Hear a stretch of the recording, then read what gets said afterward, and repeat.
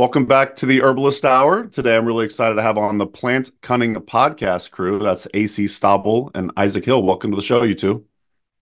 Glad to be here. Thanks for having Yeah, us. thank you so much. Yeah, really excited. Same. And yeah, I just posted in the Herb Rally Schoolhouse Facebook group. I said we'll be interviewing you two and our good friend Logan Keister. Not sure if you know Logan yet, but he's an awesome Yeah. herbalist, and Yeah. he said two of my favorite podcasts combined. So Woo! yeah, Yeah. That's so awesome. yeah. Welcome to the Herbalist Hour. This is where community gather, merging the power of people and the flowers, the sweet and the bitter to the salty, the sour. Umami, it's time for the Herbalist Hour.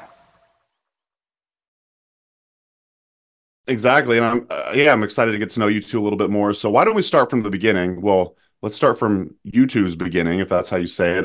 How did you two meet? We met traveling on the road when I was traveling around in my mini school bus apothecary called the Butter Bus. And Isaac was traveling with his band, The Hills and the Rivers. And we met playing a game at a rainbow gathering. And Yeah. then again at this house show with a band called the Railyard Ghosts in Arizona. And I remember just seeing him by the fire playing his instrument and being like, who is this future husband? It was like an immediate like, this person's gonna be in my life for a minute. And so we had this really long courtship where we didn't see each other for months because we were both travelers, and I was in herb school with Seven Song for some of that time. And then we decided to just like move to the same place and start, a life together, and haven't looked back since. Yeah. Awesome. Anything to add to that, Isaac? Well, yeah, we got together. I played a house show. Like when we got together, I played a house show at her place in Ithaca, where she was studying with Seven Song. And that's also where I was born, so it was like Oh wow. one of those Yeah. fun moments there. Yeah, I remember Yeah. he was like dropping names on the of dropping Latin names of plants on the porch, and I was like, That's so hot. Yeah. Yeah. I think, being a giant plant nerd is good in like herbalist community, situations. But, most of the time people are not like, oh, Asimina triloba, I love it. Berberis nervosa. Ooh. They're like, you're a nerd. Yeah. Well, y'all are back in, I want to say, is it like central New York now? Yeah. Yeah. Okay. Yeah, we live in a little herb farm and homestead in the central New York region near Cooperstown and Utica. And Is that close to Ithaca? My geography's all off. it's about an hour and a half east Oh, of not too Utica. shabby. Yeah, Okay. so I actually Yeah. just went back to visit Seven Song. We had lunch a few weeks ago, so Nice. I love that guy. I know, me too. Well, awesome. Well, you mentioned studying with Seven Song. What are your herbal origins otherwise, AC? How'd you get into this whole plant thing? Well, I grew up really loving nature, so there's that. Most herbalists do have some connection from an early age to nature, I find. And in my 20s, I started running a little technology cafe that we did computer repair, website design, and I was trying to source local teas. And so that brought me to the plant people, which was they started taking me on plant walks and telling me about herbs for my asthma. And I started trying herbs and seeing how they really impacted my health and my life quite well.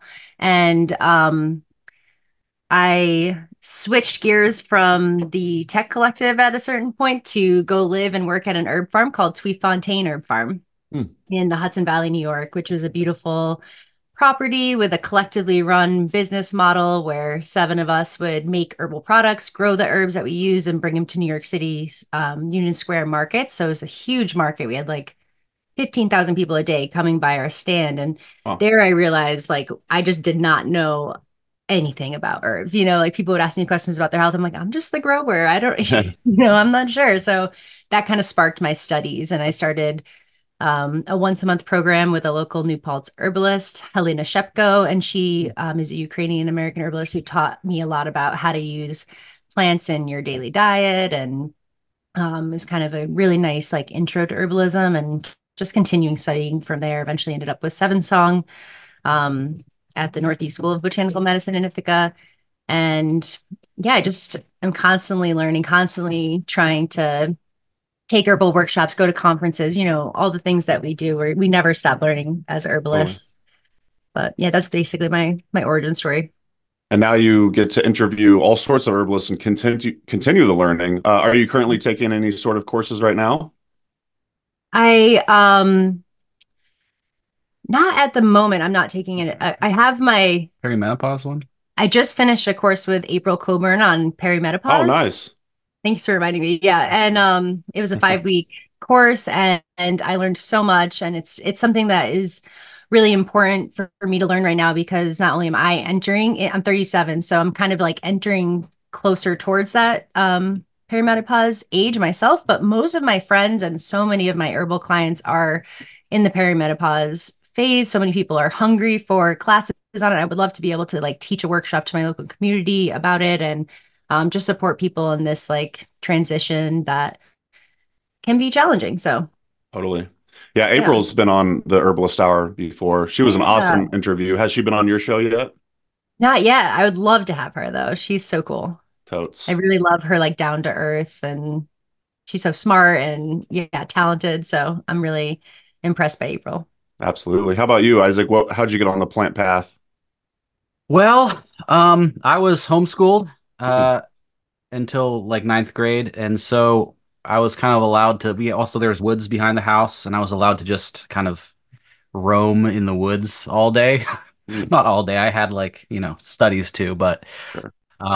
I grew up in the woods a lot of the time, playing in the creek, learning the plants, and I like I was able to make my own like syllabuses, syllabi or curriculum sometimes. And so one of my courses that I like self-motivated courses was learning all the wild edibles in the forest when I was about 9. So that was like a really, important time in that plant path. And I got to really learn all the different plants and like what they're used for. And I started eating pokeweed when I was 9, and black cherries and all those sassafras, all those plants. So, and then I always like enjoyed being in the woods throughout my life, but after college I got into permaculture more, and so I had the opportunity. I was allowed to utilize a little less than an acre area, and I got to experiment there and try out all these permaculture techniques and stuff and collect plants there. So I did that while also doing the music thing throughout my 20s. And then so I just kind of continually built that love of plants. So I'm not an herbalist, but I'm definitely a plant guy. Oh, I could tell. Your parents seem like pretty cool people. Are they into herbs and all that as well? My mom is to a certain degree. Like she had like Susan Weed books and Rosemary Gladstar books, and so and like all other kind of books too. That like we sorry, our little puppy is he's on. Yeah, he's bring him in. Oh, so cute. It's persimmon. Oh my goodness, hi persimmon. So if you're only listening on the audio, you should treat yourself and watch the YouTube video for all this cuteness that's going on. You call him? Is it here? We call him Percy. Yeah, it's a boy. Percy. Okay, yeah, nice. Yeah, because he's a little sweet sugar plum, like a persimmon. Yeah, adorbs. And Percy's a good, like it's good to have a 2-syllable name with a E, like a hard, like a consonant, and then and then the E, like Percy or Macy or something like that. Very important. Yeah, I was called Macy in high school nice. on occasion. Nice. That's funny. But dear listener, do not call me Macy. Yes, you call me Mace if you want. Hand down. It's Mace or Mason. Okay. Yeah. And Mace is a little bit more masculine. Yeah. It's like a weapon. Totally. Love that. Oh, that's right. We're the herb too. Yeah. Yeah. Sorry to interrupt, Isaac. Oh, yeah. So my mom always was interested in that. She was like the black sheep of her family. She's the one who wanted to homeschool us. Then she unschooled us. Then she went on this like whole, new age thing, and sure, so we were along for the ride in her like development. from like being like a conservative like Mennonite Sure. to going through that whole progression. So my dad's like a software engineer type.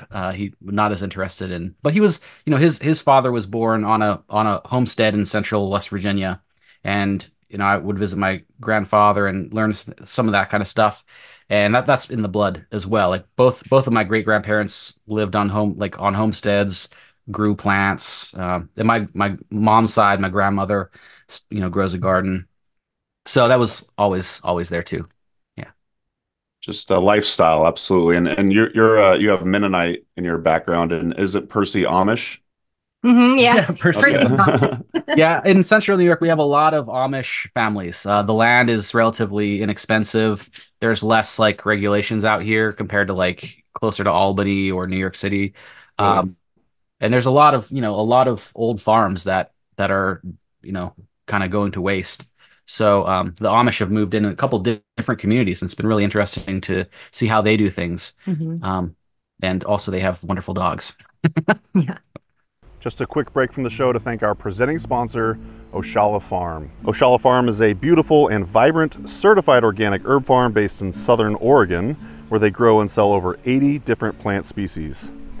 The founders, Elise and Jeff Higley, have been longtime friends, so I highly trust their growing methods and ethics. You'll love the potency and vibrancy of all the herbs they have to offer. To learn more and purchase their herbs and other organic goods, head to oshalafarm.com. So thanks once again to Oshala Farm for sponsoring the Herbalist Hour. Now back to the show. Enjoy. Well, tell us a little bit about your farm. Is it Cohosh Creek?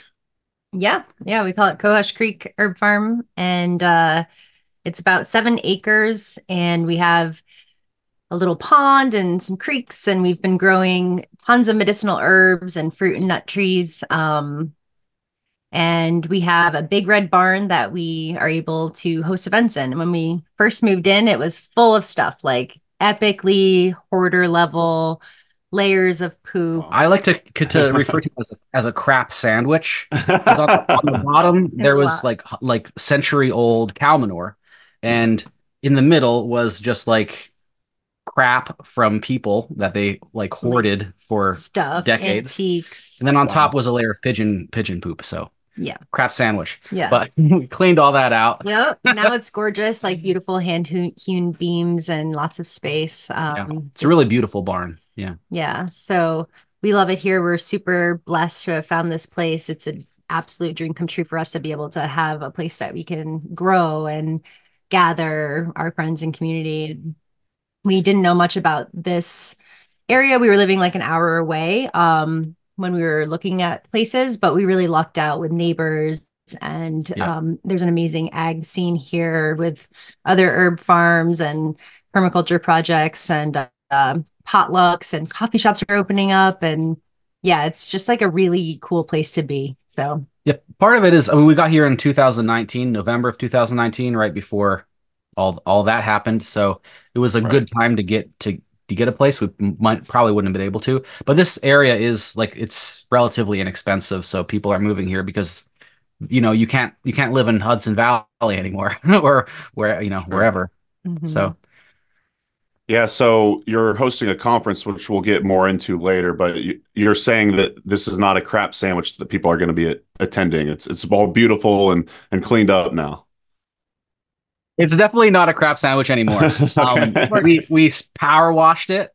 For like days of power washing. I mean, we cleaned everything out, put a new floor. And the wood underneath is just so gorgeous. It's it's old growth elm and cherry and red pine, red oak from the 1800s, and they sheathed it in metal, so it's been kept dry over the century or so. I mean, they probably did that in like the 20s or 30s, maybe 40s, 50s. But like a lot of barns around here have gotten wet and then they're all falling down. But this one has retained its magnificence. So really a privilege to be able to like take care of that barn, actually, because it's like I can consider it like a living entity. Right. And you could tell when you cleaned it out, it loved it, and it loved having people in there, and it loved having music in there, because the whole, like, those old hand hewn. It's all wood. It resonates. The whole thing resonates, when you're playing music in it. So it's a special place. Yeah. Did you end up doing anything with the apple orchard? Yeah. So that's what we're doing right now. Nice. Yeah. So we have it's ancient apple orchard. I mean, I'm not sure how old the apple trees are. Probably 80 years old, maybe 100. Um, but it's been overgrown with ash and sherry, and the emerald ash borer has only just arrived to this area. Hmm. And I remember like 12 years ago in Pittsburgh, it decimated all of the ash trees, and now you can see these giant ash trees that are dying, and it's very sad. But it also gives me an excuse to be able to take out all those ash trees from the apple area, and that's like the first step in the process of rehabilitating that area. Give the apple trees more light, and then I'll start pruning them down, because it takes a while to rehabilitate the apple trees. You can't just like cut them back all at once. Sure. But the apples are great. They Yeah. still produce, and there's some really unique ones. There's some that have like it's like white flesh with pink kind of veination on the inside, and there's some goldens and all sorts of really tasty apples. Yeah, I wasn't even able to identify some of them. I might send them into Cornell and see, because last year wasn't a good apple year because of the late frost. But yeah, I'm excited to rehabilitate that space. And also it's a lot of good firewood because we heat with wood.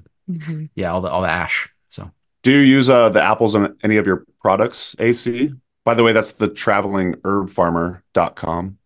Yeah, I have a little herb business, traveling herb farmer. Not apples, but I would like to make my own apple cider vinegar if we have a good apple year this year, because I've made fire cider a lot in the past. Love me some fire cider. I was a huge advocate during the whole fire cider fiasco. Debacle. Yep. Yeah, I was just like furious, and would lead tons of fire cider workshops all over the country. Wherever I would go, I'd be giving out flyers and zines on how to make fire cider. So I would love to make that. But yeah, I don't have any apple specific products at the moment. Yeah. there are a lot of other fantastic plants that are already here though too. Oh yeah. So like There's so many. hawthorn, like she makes a lot of hawthorn. There's wild hawthorn everywhere here. Yeah. And bone set, Cohosh. blackberry, raspberry, cohosh. Cohosh. Yeah, we have more of the blue cohosh and also the red baneberry, which is also called a red cohosh. So we're planting some of the black cohosh too. Yeah. But yeah, there's some Tons of fantastic. goldenrod and New England aster and Oh, yeah. yellow campaign and mullein, tons of plantain, tons of red clover. It's like we could have not even planted an herb and still have an herb farm. Yeah, Totally. really. Yeah. We're also planting like, hundreds of species Right. of herbs and trees and so on. Yeah. There's not a lot of this is kind of like the northern hardwoods more. It's a maple and birch and some hemlock and white pine, but more like red maple, sugar maple. We have a sugar bush. We've been boiling down sap. But there's not a lot of the spice bush and the sassafras and those kind of trees and plants. So we're putting some more of those in this area because I'm seeing, I mean, like this with the way that the climate is changing, like I see that happening, and I'm trying to like make some places for those plants to spread too, Like as it gets warmer here, they'll do better here. and they already are. I mean, Absolutely. there are a few spaces in this immediate area where we are. It's a little colder, but there are a few places where there's spice bush, and they're just like starting to really like take root there. But yeah, so we're doing a lot of those more native and like close to native plants, as well as like the permaculture, like persimmons. Well, yeah, persimmons are actually also a native that's not quite native here, but is now like we had like a zone 7 winter this winter, and we're a zone it's considered zone 4 20 years ago. So like we didn't even get below 0. Like does that mean it's getting warmer? Is that what you're saying? Zone 7 for zone 4? Yeah. Zone 7 is warmer. So like Okay. zone 4 was like we would get below 20-degree winters and like feet of snow, and zone 7 is a little bit more like coastal, like Cape Cod. Or Virginia. Like, yeah. I mean, this isn't a zone 7, but we had a zone 7 winter. It didn't get below, it barely got below 10 degrees, and that's usually there's like 2 weeks where it's like -20 at least. So Yeah, my wife she grew up in Wisconsin. We just moved to Wisconsin last year. This is my first Wisconsin winter, and it was easy. I mean, it snowed once, like a big snow, and it stayed for about a week. But it feels like spring out there. I was just out there in a t-shirt and no shoes or socks on. You know what I mean? Wow. So yeah, in early March, yeah, it's wild. Very wild. But Isaac, I want to say you said you don't consider yourself an herbalist, but just listening to you talk, I want to say I want to declare you're an herbalist. All right. I declare.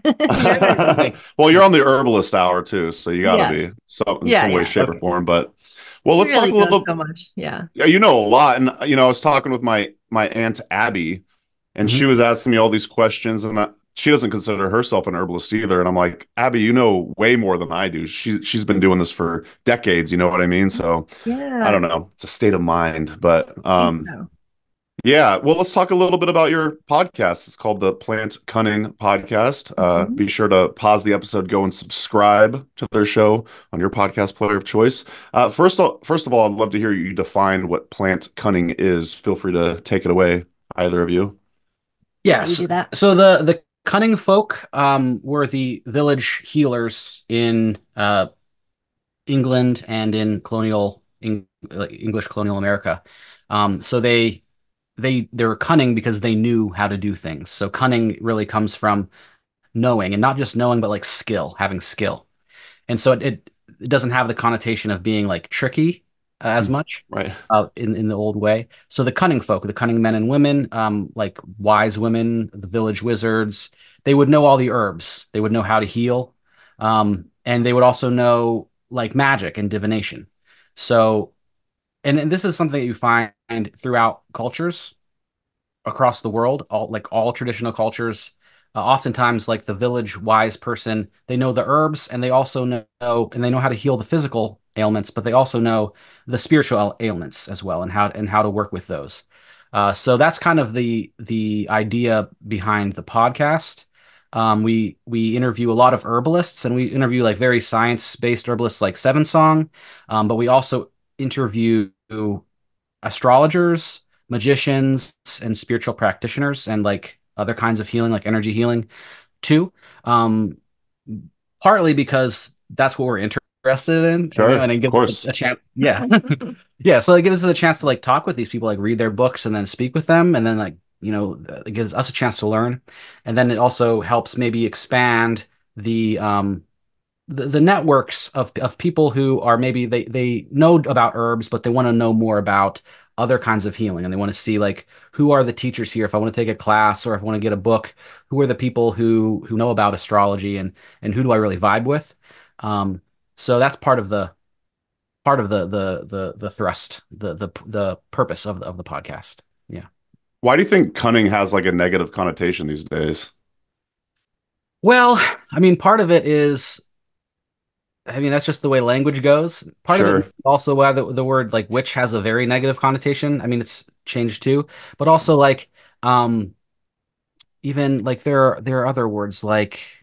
That's probably why, because if the cunning folk were associated as witches and wizards and magic, then it became taboo. It became like, oh, you're a trickster because magic is not real, and herbs can't work. Like, with the separation of like healing from like the natural healing methods with the more like scientific, material reductionist model that we have been adopting. So I think that's part of it too. Yeah, it has to be a trick. I mean, that may be, I think there may be other reasons too, but yeah, anything that's not explained by science is either that person is lying and being a trickster, or they're a fool. And that's not true. I don't think that's true. But that serves the dominant paradigm. So maybe that's why. That's why I love herbalists, is because I feel like we have a really good grasp on both the science and the magic. And we try to do that with our show, as well as have all sorts of different backgrounds on, so we could kind of learn from all the different, viewpoints and all that. And definitely interests me as well. speaking of magic, I know you do have a lot of like astrology episodes and magic episodes. How would you how would you recommend someone who's not too familiar with the magic side, someone kind of just dip their toe in and try to maybe live a little more magical life? Hmm. I think since, this is primarily people who are listening, or primarily are plant lovers and nature lovers, I think they already experience the magic of nature every time they go out to their sit spot and sit on a beautiful rock by a stream or on a mountain or in the desert.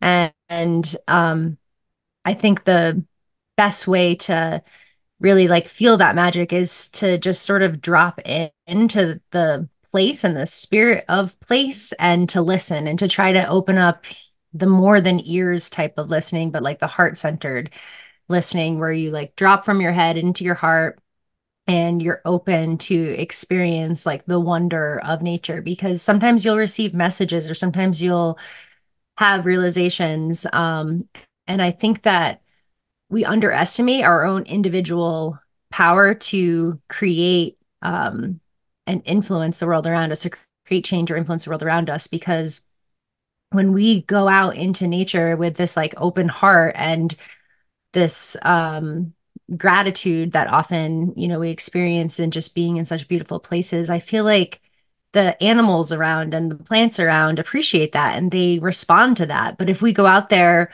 with anger and frustration and feeling like hungry for power and our chainsaws just like coming through the forest, like that creates a different feeling. So I don't know. I think the wonder of nature is the best way to get in touch with magic. And you start to realize that you can change things. I think magic is a lot about just like finding your own power to mitigate your situation and the surroundings and to drop into this like centered, rooted feeling to be able to like move back out into the world.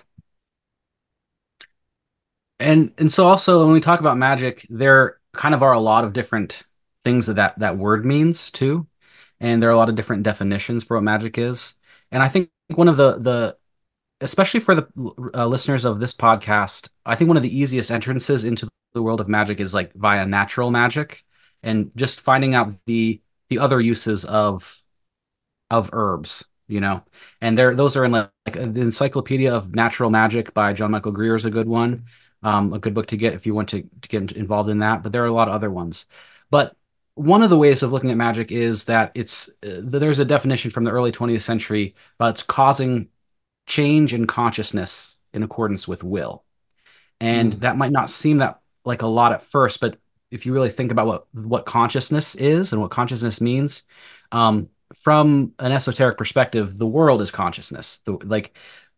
Consciousness is not an epiphenomena of nature, of matter.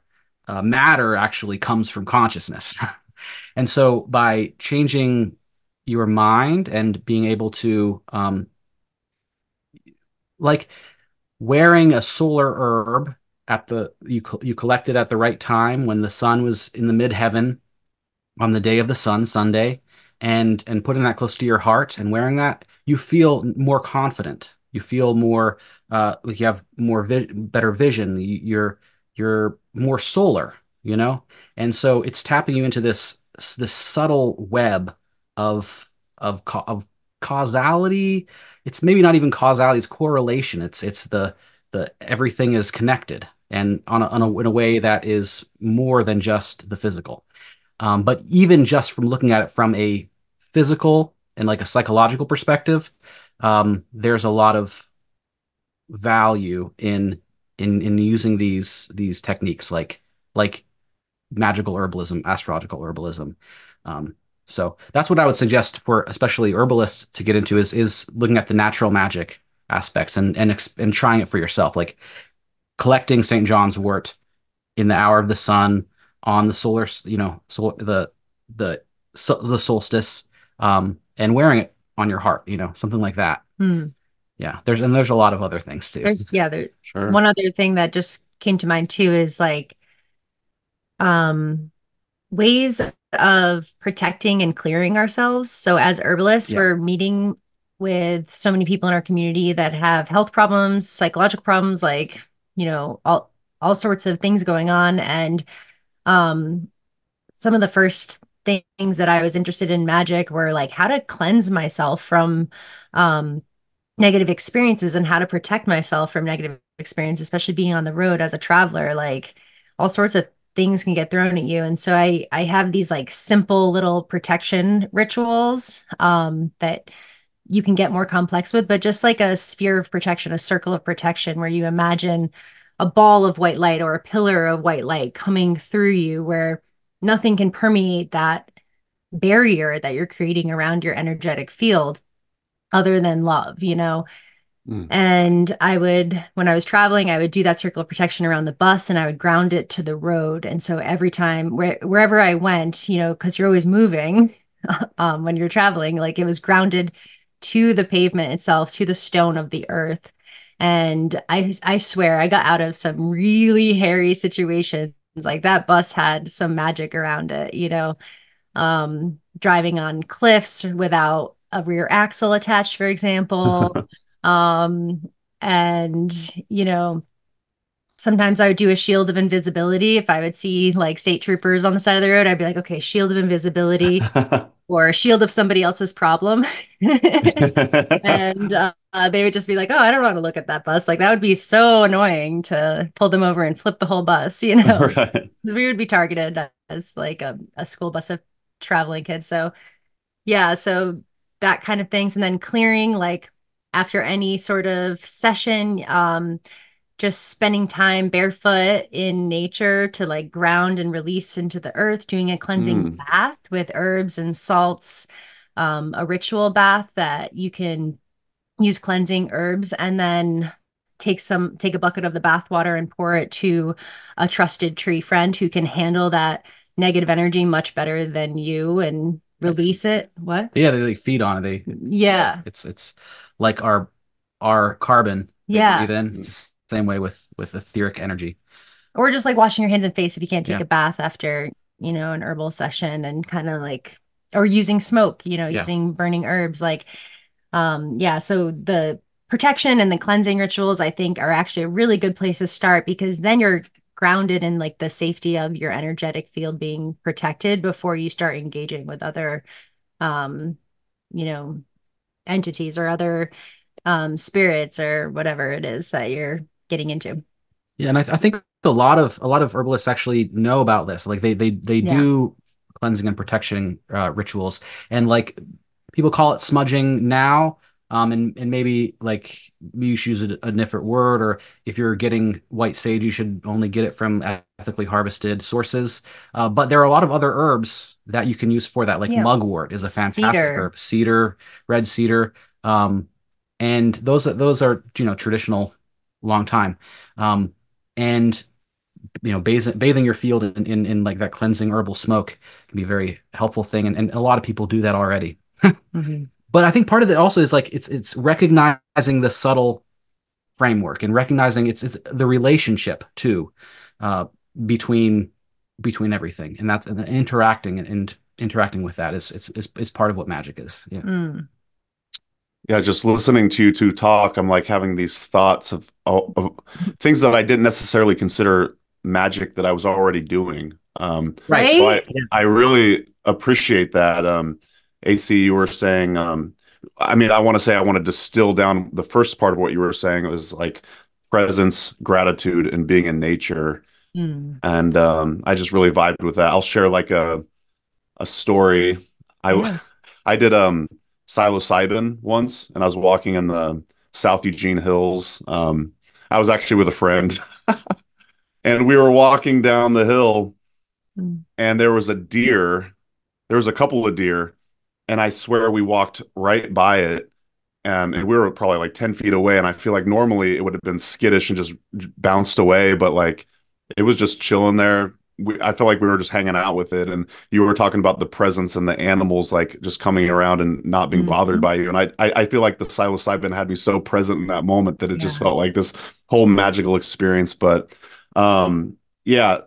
I do want to say we have a Herb Rally Schoolhouse member joining us right now, Diana. Hey. So Diana says, love this interview and the topics of magic you're exploring. Do you both work with the elements and directions in ceremony or ritual? Yeah, Yeah, definitely. absolutely. I think that's pretty foundational to a lot of most traditions is the elements and the directions. And there's a lot of different ways to do that too. And I've worked with them in different ways. I really like even like the lesser vanishing ritual of the pentagram, and it is a way of working with the directions and the elements. What is that? So it's a one of the foundational rituals from the Golden Dawn, which is a very influential order from the late 19th century. And I'm actually putting out a book this in April called The Heathen Golden Dawn, which is using Golden Dawn ceremonial techniques with Norse and Germanic symbolism and the deities and runes and so on, because the original Golden Dawn used more Egyptian and Christian and Jewish words and names of God and so on, divine names. But so with the lesser banishing ritual of the pentagram, you call an angel in each of the four directions, and yeah, you call in divine names, and so you're cleansing the area that you're in and your own etheric and astral bodies. And It's like a ritual. Like if you've ever called in the seven directions or the four directions, like you're calling in each direction and a like Archangel Michael, for example, from one direction, and yeah, you're drawing this pentagram, yeah. in like you imagine like a blue flame, like So you're visualizing you're visualizing. It's a whole ceremony and it's pretty quick and it clears your space and yourself and offers like a field of protection, kind of like I do the circle of protection. Yeah, and it's a good way, especially something to do before meditating. Another one that's really good is the sphere of protection, with like the more elaborate one where you call seven directions. You do each of the four directions, and then spirit above, spirit below, and spirit within. And that's a really great ritual too. Which there are a lot of different versions online. You can look up all these online, and those are a little bit more intense than just like a basic sphere of like a cleansing sphere, white sphere, or like other rituals. But they don't take that long either, and they also build with repetition too. So it's something you do every day, and then it like really cleanses and you can feel it when you're drawing these pentagrams on the level of the physical level with your hand, as well as the mental level by visualizing that. And then and so that's another thing that I think about when with the esoteric worldview, which a lot of people like, they think it's very woo woo, but if you just look at like the physical realm is what you can touch and taste and experience in that way, but the etheric realm is just the realm of energy. So like when you're in a car and you go over a bump and you go woo, or when you're in an elevator and you can feel like that's your etheric body and physical body separating slightly, and that's the chi, the prana. And then the astral plane is just the mind. It's thoughts, images, and we experience this every day, you know. And then there's the even higher plane of pure consciousness, which you also experience at all times. It's very difficult to recognize because one thing you can do to do that is just ask yourself, how am I conscious, or am I awake? And there's an immediate thing that happens where you are conscious of being conscious. And that's kind of like the spiritual plane. And all those planes can be your awareness of those planes can be developed through practice, Absolutely. And just one other thought on like an example of in my life of using the directions. I'm just thinking of anytime I build an altar, I'm like incorporating the directions into it. And we have a monthly, every full moon, a women's circle. And so people will bring altar items and we'll like honor the directions with water in the west and a feather in the east and a special stone or like root in the north and a fire, like a candle in the south, or bright red stone in the south or something like that. And yeah, just little things like that in, daily altar building, or rituals like a women's circle, like calling in the directions, creates this container, and then, releasing them at the end, um, breaks that container. And so it just creates like a really safe and special environment in the air. And it's just like, I don't know, the directions, the elements, like they're an integral part. Yeah. So I'm glad that your listener asked that question. Thank you. Yeah, thanks, Diana, and thanks for joining us live. Yeah, she says totally relate. Yeah. Does the altar get disassembled after each women's session? And then Yeah. you build it up next time? Okay. Everyone brings like an altar item that's special to them. And then when it's our turn to speak, instead of passing like a talking item, people will just pick an item from the altar to hold for their turn to speak. I just had deja vu big time. That's so crazy. Really? I love that, Mason. I'm like, oh, wow, that is so bizarre. Cool. Well, yeah. All right, let me recenter myself. Oh yeah, Yeah. right before this episode too, I before jumping on the call, I sat out, or I was saying I was barefoot in Yeah. our 0.1 acre yard, so it's not too naturey, but yeah, I was just like staring at the sun, just trying to center myself and prepare myself for the episode. So I guess that was a little bit of magic there as It well. was. You got it. So seems like a nice transition to chat a little bit about Isaac's offerings. I don't know if they're new Sure. offerings or not, but before we get into that, I want to say a little testimonial from a friend left it on your Facebook profile page. And they say Isaac Alexander Salamander Hill offers really incredible Vedic astrology. Is it Jyotish? Jyotish, yeah. Jyotish readings. The wealth of knowledge he shares is a gift, and he is endlessly pursuing more to share. I'm very grateful for a recent reading I had with Isaac as it opened new doors to self-exploration and clarity that I didn't even realize were there. Wow, what a journey we're on. Plus, he offers remedies in the form of service work and mantras to help with the difficult or helpful aspects in your own chart. Check it out if you want to dive deeper. So I just thought that was a nice introduction to these offerings that you have. So can you tell us more about that, Isaac? Sure, yeah. So I've been studying astrology for a while now, but I've more recently I've completed a program with Freedom Cole in a specific tradition of Vedic astrology. That it's the Kutananda Das tradition that Sanjay Roth is the like lineage holder for, and he's a famous astrologer in India. And so I've completed the main course, and then I'm doing now more advanced studies in that tradition.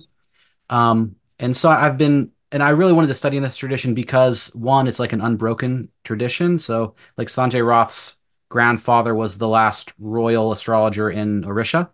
And then that family tradition goes back for many centuries. But the other thing is that they offer remedies, which a lot of Western astrologers don't. And so the way I see it is like, and the tradition sees it is, you look at the karmic framework of a person, like the archetypical framework is another way of saying it, and you can see like where problems are and like why there are certain problems, and then also offer some remedies. And those remedies often are like mantras or service work or donation to particular charities. Like, say for instance, if you have like some certain depressive thoughts and it's because like the moon in your chart is afflicted by Saturn and Rahu, then you would donate to mothers with a lot of trauma, and that kind of like heals the wound out in the world as well as healing the wound within, because we are all connected and we're microcosm of the macrocosm. And so that there's those kind of remedies. And yeah, I'm now doing it as donation until I've completed these other more advanced studies, which I like donation because people can give what they see as a value and what they have too. And people have been donating enough to make it worthwhile to do. And I've also to learn from each of these readings too. So yeah, I'm offering basic remedies and the chart reading currently. So if people want to do that, they can email me at info@plantcunning.com, info@plantcunning.com, and we can set up a reading. Yeah. Did you say how long they last, the readings? About an hour. Yeah. Okay, nice. Yeah. We'll And like go over the chart with you, look at some timing techniques too, like when certain planetary combinations are getting activated. Like if you're in a rough time, is that going to keep going or is it going to get better soon? Those kind of things too. So how about like help with, say, childhood trauma? Anything? well, every you have to look at the chart, and so every Okay. chart is very different. Yeah. Childhood trauma is often going to be shown by like afflictions to the fourth house Okay. or even afflictions to the moon. The moon shows your mind as well as your mother, and that also shows how those are related, you know? Like if you have a mother who is very traumatized, then your mind is going to be more anxious, you know? What do the remedies consist of? So some of them are donations to charity, like I said. Some of them are mantras to a Okay. specific, yeah. So I can do some basic remedy mantras that Okay. I've already um, done, you know. Yeah. And some of them are like Vishnu avatars, and Mm. you're calling in that energy of that. Vishnu is God, like the big. In the way I see it, the name Vishnu means the same thing as Great Spirit or the God with a capital G, and then he incarnates as different avatars, and by bringing that energy in, you're helping ease the whatever that planet is relating to as well. So it's kind of like helping to ease the difficulty of certain energies, or helping to set like, because the way I see the reality is like everything is downstream of consciousness, and so by working on like the higher level of consciousness, then you're creating opportunities for things to change. But yeah. So Perfect. mantras, and then there are also mantras donation, pujas too, which are a little bit more difficult for a lot of people. They're like those are specific Vedic ceremonies that you like hire a Vedic priest to do, and I can suggest which ones would be good. But Mm. like I don't do that myself, and you have to get in contact with a Vedic priest. So that's like less easy for like a white person in America who doesn't has no contact with a Hindu temple or any pujaris. But there are some places you can do that online. And then also I have been, because I also study like astrological magic previously with like the Picatrix, which is a 10th century um, it's Latin, comes from Arabic, manual of astrological magic. So there are other kind of remedies too that you can do, and connecting with, even like if you're more into Greek gods, then you can work with Aphrodite if you're having Venus problems, Okay. or Jupiter if you're having uh, other problems, problems with a teacher or problems with a husband. So yeah, and even Christian, like there are a lot of saints, there's a lot of archangels that you can work with too, and so I can kind of see which archetypical uh which archetype is being triggered, and point to the right uh energy, the deity, or the right Pantheon. pantheon. Yeah, well, which deity or which archangel in that pantheon would Right. be helpful.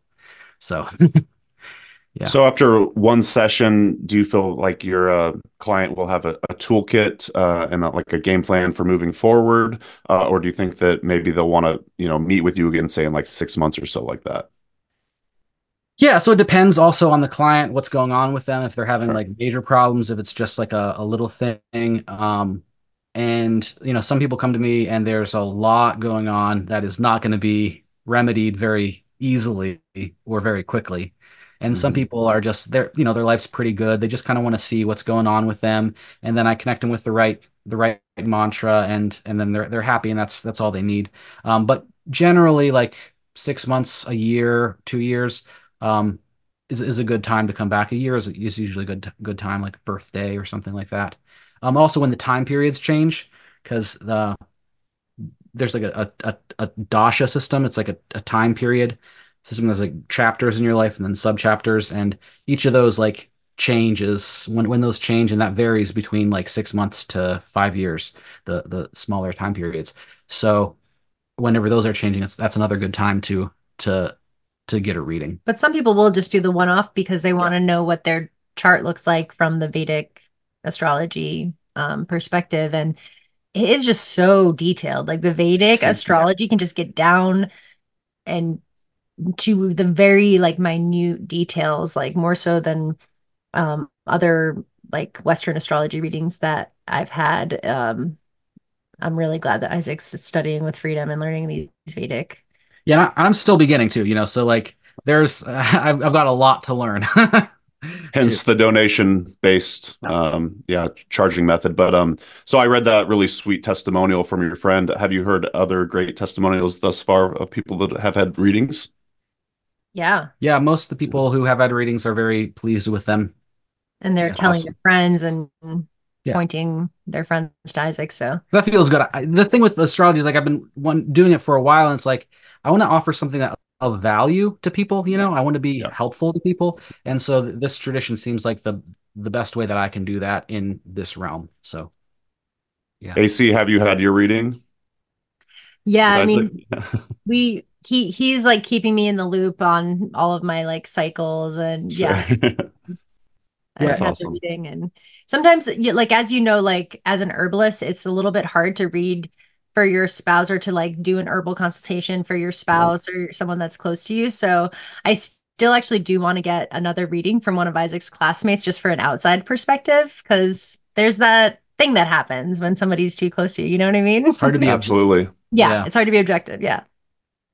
Well, Isaac, hold me accountable. I'm going to hit you up. I'm going to get one for sure. Okay. So you'll love it. All right. Yeah, I'm stoked. Well, sweet. Well, why don't we transition to AC's offerings? Why don't you tell what you have going on with the traveling herb farmer? Okay, sure. Yeah, I make herbal products. So I grow the herbs and I use all organic ingredients and make herbal skin salves and muscle rubs and some tinctures. I make a lot of tinctures and glycerites and formulas. So I make like a bitters blend and a clear mind for mental clarity, which a lot of people really enjoy, and a heart helper blend and a grief support. So I really love making tinctures. That's like my favorite thing to do, is working with the plants in that way. And I also love vending at herbal events or just local events. And I do the farmers market in Cooperstown every other week on Saturdays. And it's a great way to like get herbs out there to people. Some people have never seen a tincture in real life. These essential oils. And I'm like, no, please don't put it in your mouth. Or please don't put essential oils in your mouth. Right. But yeah, so I love being able to like expose people to herbs, and they try the salve or they try the muscle rub and they do the loop and they're like, wow, my skin feels great, or wow, my knee pain went away. And I'm like, yeah, herbs work sometimes. It's great. So I like to do the local vending, and I also really love teaching, and I have apprentices or interns that come to the farm and work with me in the herbal apothecary kitchen, making the medicine, or in the fields or in the forest harvesting. And I really want to lean more and more into teaching, because it just lights me up. Like, I don't want to become a salve factory where I'm just like making so many salves. Like I already have made 10,000 salves in my life. I kid you not. I have like a giant salve melter that makes 500 at a time. And I am realizing as I'm getting older, like the carpal tunnel is real from pouring and harvesting, and like my physical body is not going to be able to like keep up in the long run. I'm already like thinking about, as I'm like an older person, like how will I sustain myself? And I think herbal education is it. It's like makes me really happy to lead a plant walk or to teach classes. And I've done like a bunch of different herbal classes, like Herbal 101 courses, and herbs for the respiratory system, or specific body systems, how to make salve, how to make fire cider, all these things. And I want to do more of that. So this summer, I'm going to be teaching some classes at a local herb shop in Cherry Valley called Weathertop Pharmacy. And there's a little restaurant called Origins Cafe in Cooperstown, and we're going to have some workshops there, and then plant walks and things like that. So that's what I'm leaning into with my traveling herb farmer business. Are you seeing clients as well as a clinical herbalist? Yeah, I consider myself more of like a community herbalist than a clinical herbalist because of all of these other pursuits. I don't have a huge, I I feel like I can't really take on more clients because I have such a wide network of community I'm already supporting. So I am making custom blends and formulas for people at that come to the Cooperstown market, and my neighbors, like the Amish neighbors, come to me for herbs all the time. So I do see clients, but I'm not like advertising that as like open doors, like, because I'm just so busy. So yeah. And I see a lot. Sorry, I was just gonna say I see a lot of clients from my travels. So like when I was traveling, I met people on the road who would never go to a doctor or see, like, their primary health care would be like a chat with me on the side of the road, So like I keep in touch with these people. I send people care packages and free herbal medicine often, and they call me when their kids get sick or whatever. So I have like a wider network from just like the local neighbors community too, but from like my wider traveling community. Yeah, you wear a lot of different hats. That's the true herbalist way. You're a farmer, product maker, clinical herbalist, teacher. Yeah. You'll also be teaching at the upcoming Plant Cunning Conference, which I'd like to get into. Yeah, we have that conference coming up. So that's July 26th to the 28th, and that's at Cohosh Creek Farm, your property. Yep. So why don't you tell us more about the event, any confirmed speakers, where people could register and all that? Yeah. Sure. Yes. You want to start? Okay. Well, so Pam Montgomery is going to be keynoting. Nice. So we've got Pam, we've got Seven Song is going to be there. And then Rebecca Byer is going to be there as well, who's a fantastic herbalist and folk magician, Appalachian magic and Appalachian folk medicine. She's from Asheville, or Western North Carolina. And then we've got some Lisa Fazio, who's a fantastic local herbalist from Utica. And she would be a great person to interview too, actually. Yeah. And she does medical astrology too, but she's more focused. She's putting out a new book on Italian folk medicine. Oh, wow. And she's very, very intelligent, has a lot to teach. So she's going to be there. We have a gong guy who's going to do some gonging in the barn. Like sound healing. That's awesome. All of gongs. Wow. Yeah. And in the barn, it's going to be pretty cool. I bet. Acoustics are awesome in there, I bet. Mm-hmm. Yeah. I'm waiting for like the whole barn to be just reverberating with gong, There's Absolutely. A group called the People's Cauldron that does mutual aid and offers free herbal medicine out of their bus in Kingston, New York. And they're going to do a mutual aid workshop where we'll ask participants to bring any first aid supplies or harm reduction supplies or tinctures or herbs.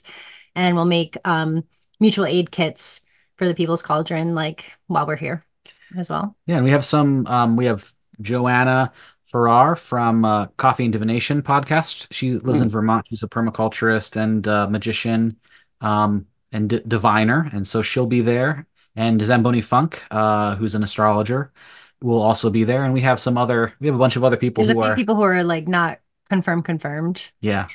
They will be soon. Yeah. So, and the tickets are not available right now. By the time this comes out, they may be. Yeah. And that'll be at plantcunningconference.com. Mm-hmm. Yep. You mentioned Zamboni Funk. He's one of your most frequented guests on your show, right? Yeah.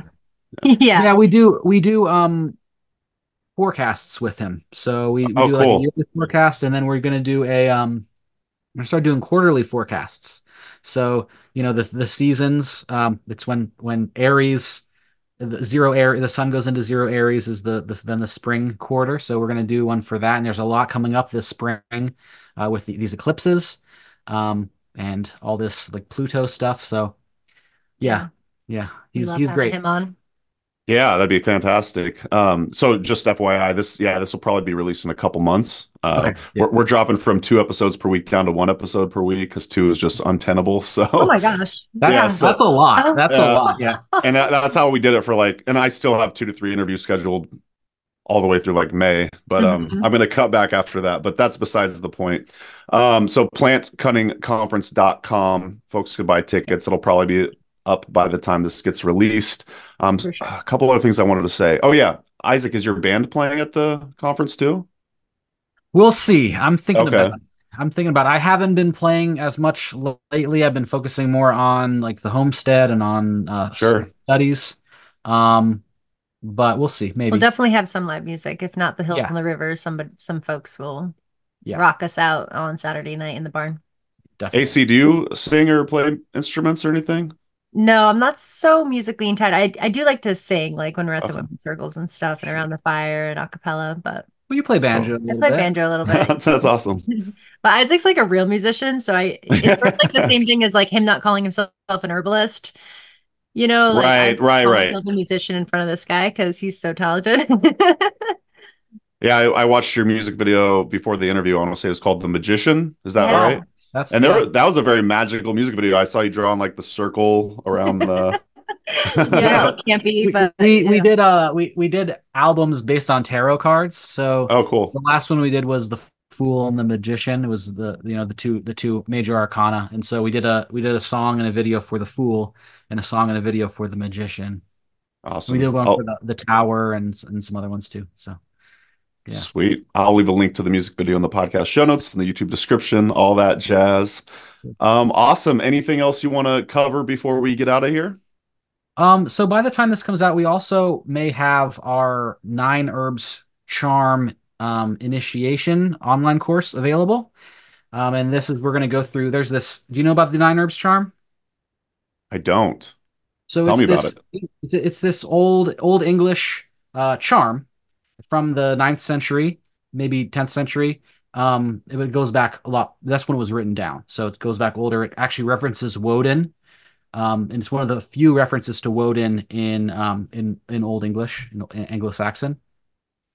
It's a charm that uses 9 herbs, and it starts with mugwort. It says Gemini thu mugwort. It's like remember mugwort, what you said. And it addresses each of the herbs. So there's mugwort, so there's nettle, there's plantain, there's a bunch of there 9 in total. And we're going to go through and do a 9-week course where we go through each of the herbs, do some initiation like taking flower essences and infusions, trying to dream with the herb, cultivate a connection with the spirit of the plant, and then also go into the medical and medicinal, like herbal qualities of it too. And share stories and do that for 9 weeks and really learn the charm, learn those herbs, and get initiated into that charm and those herbs. Yeah. Where is that going to be available? So it's going to be available from plantcunning.com. It's going to be our first like online course offering, like a real online offering, and that's kind of going alongside with the book that will be out by the time this airs too, called The Heathen Golden Dawn, which is more ceremonial magic from like a Germanic perspective, as I mentioned earlier. But this course, you don't have to be interested in ceremonial magic. You just have to be interested in these plants. Yeah. Awesome. And you think that'll be available by the time this comes out? Yes, and if it's not, just email us at info@plantcunning.com and we'll put you on the list. Awesome. Well, sweet, y'all. This has been a lot of fun. Yeah, this has been awesome. Thank you so much, Mason, for having us. This is like dreamy. I'm like, oh my God, herb rally? What? Yeah, that's great. No, I feel the same way. And guess what, dear listener? I'll be on their show next week, so I'm not sure when that'll get released, but probably before this one. Okay, cool. Awesome. Yeah, we're stacked up like 10 episodes deep right now, so like we gotta awesome. Yeah. Well, this has been fabulous. Thanks again to Diana for joining on this live. Oh, Diana did say you should try to get Rising Appalachia to the event. I don't know if we have the budget for Rising Appalachia. Yeah, I know from experience. We've actually hired them a couple times when I worked at Mountain Rose Herbs, and then we had them play when I organized the Brighton Bush Herbal Conference once. I think they gave me a massive discount when they did the Brighton Bush Herbal Conference. But yes, they love us, Herbalist. They really do. Yeah, they're fantastic. So. Well, this has been a lot of fun. Thanks to you two for joining me on the Herbalist Hour. Shout out and thanks to Amanda for editing the episode. And thanks to you, dear listener, for tuning in. And we'll see you next time. See ya. Bye, Mason. Bye. Thank you. Thanks so much for watching today's episode of the Herbalist Hour. If you enjoyed it, please give it a thumbs up. And if you want more great herbal content, be sure to subscribe to our Herb Rally YouTube channel. If you enjoy these Herbalist Hour episodes and you'd like to join us live, you can do so by becoming an Herb Rally Schoolhouse member. Learn more at herbrally.com/schoolhouse. And if you want to get your first 30 days for free, use coupon code YouTube30 at checkout. So our Herb Rally Schoolhouse members get access to exclusive video classes, monographs, and a lot more herbal community discounts, along with joining these live Herbalist Hour interviews. So one more time, herbrally.com/schoolhouse. Enter coupon code YouTube30 at checkout to get your first 30 days for free. All right, we'll see you in the next episode, and take care.